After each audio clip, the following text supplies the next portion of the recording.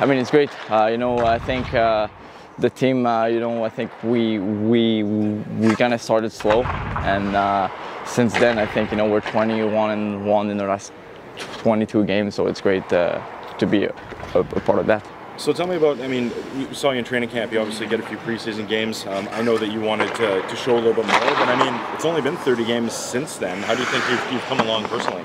I mean, I think the preseason was not great for me, but I think it was like two months ago. So now, I think just to work hard each day, and yeah.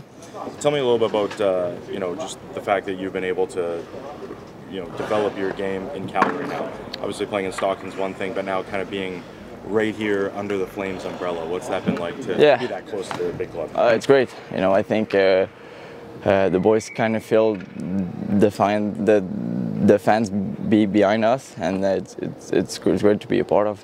And lastly for you, you said it was like the greatest day of your life when you got that call. So who was it? How did that go down? Who gave you the call, and did you talk to Lover after that? How did it all it was Tree who called me. And then after that, it was like a 2-minute phone call, and then I called my mom and dad, and yeah, great.